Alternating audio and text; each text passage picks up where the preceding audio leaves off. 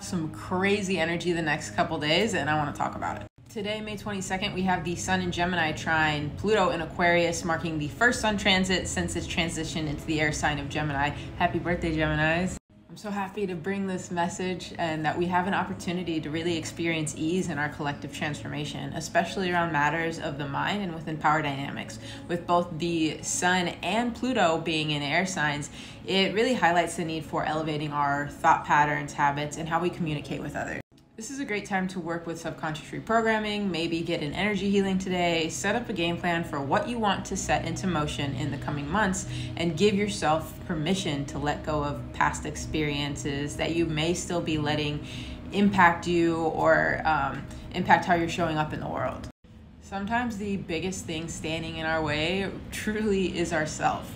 And this transit really allows us to be honest with ourselves and approach our perceived faults from a place of love and compassion. Today is a fantastic day to allow yourself to explore the expanses of your mind and to metaphorically clean house.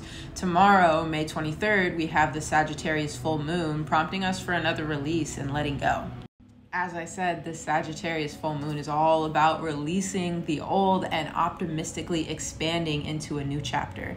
This energy could really help close out those old cycles that you may be clinging onto, so don't be surprised if there are some new triggers, or not necessarily new, but triggers that come up for you in order to be resolved. The positive energy here of this Sun trine Pluto is meant to help ease us into this new beginning and acknowledge the parts of ourselves that we no longer need to cling on to for any sense of safety that we never really had to begin with.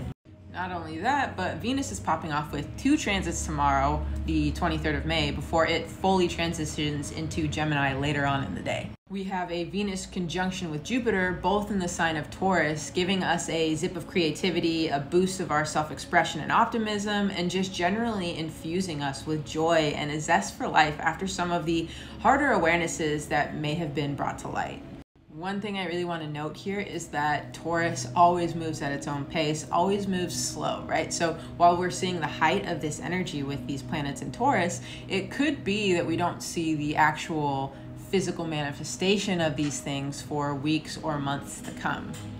Our second Venus transit is Venus sextile Neptune in Pisces, which is playing on that optimism and joy that Venus is infused with when dancing with Jupiter.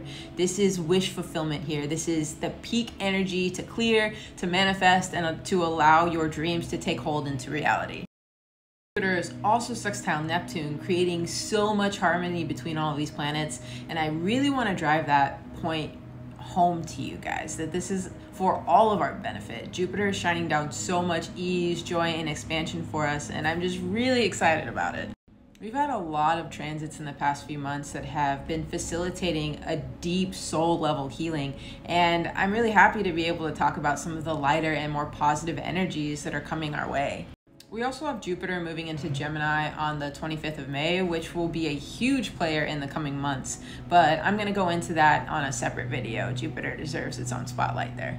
I did pull a couple cards today for these particular transits, and I got the 9 of Cups and the 3 of Cups here, which really just drives home my point of we are having great wish fulfillment. The things that we want are coming to fruition. This is going to be a time of celebration, of rejoicing after kind of trucking through the mud and going through a lot of tests and trials over these last few months.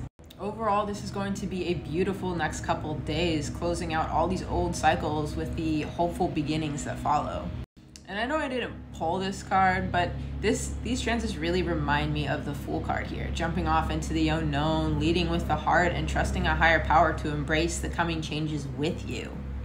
Know that you're protected when you align yourself with the higher powers that guide you and embrace the changes that are coming. Even in the face of the unknown, there is so much to look forward to.